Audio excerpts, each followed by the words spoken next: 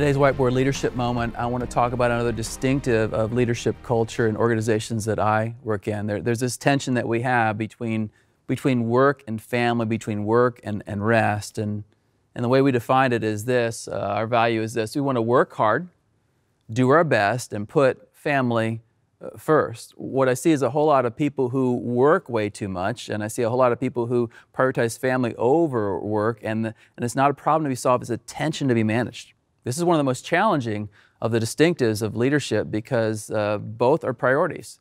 Both are very, very important. We want to be about the work that God's given us to do. We also want to be about our family. You know, for those of you who work a lot and don't spend time with your family, I just want to remind you that you're the only father or mother that your children have. There's no one else that can play that role. There's 1,000 people that can play your role at work. But there's only one father, only one mother, and so really be careful about that balance. At the same time, there are expectations at home and there are expectations at work, and so your boss wants you to work hard and do your best, and so it's a tension that has to be managed.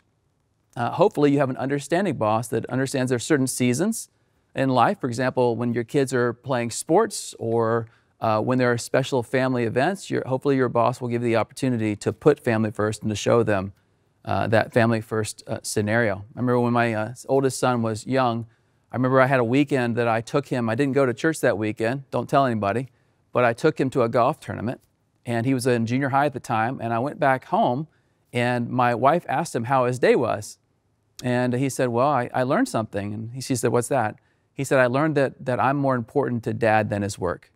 And it was one of those great moments as a dad that you want to hear, that your kids have learned you're valuable in your life.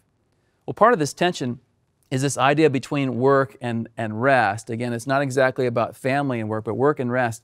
And the fact is that people go through seasons where they're impacted more by one than the other.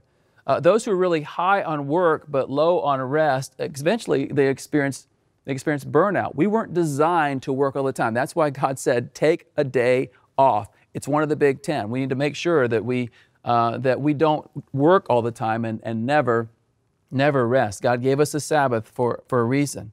And then there are people that are very, very high on rest, but not really high on work. And I think their problem is not burnout, but boredom. They're just not sure what they're supposed to do. They're not sure who they're supposed to be. They haven't understood God's design for their life, and we need to encourage them in that. And there's these other people that are low on rest and low on work. They don't work hard, but they don't rest well either. And so what do you call those people? Well, they're preoccupied.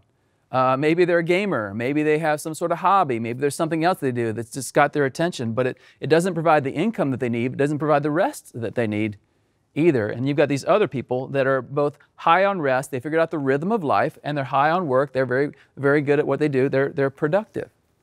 What I'm going to challenge you to do is to figure out where you at, where are your volunteers at, where are the people of your church at, and if they're in the preoccupied place, then I would encourage you to help them decide on something.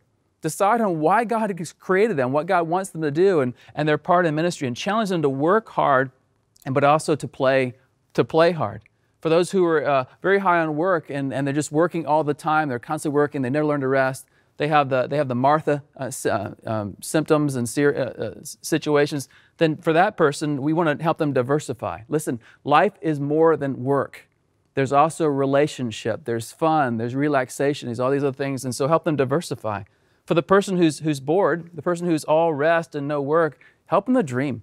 Help them to figure out what God has for them and challenge them to step up, to be responsible and to serve in significant ways.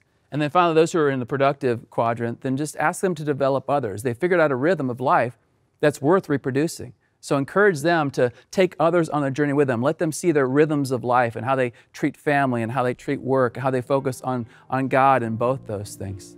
Make sure that they learn to work hard, do their best, and also put their family first.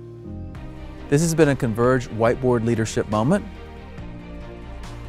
To learn more about Converge or to join us, check out converge.org.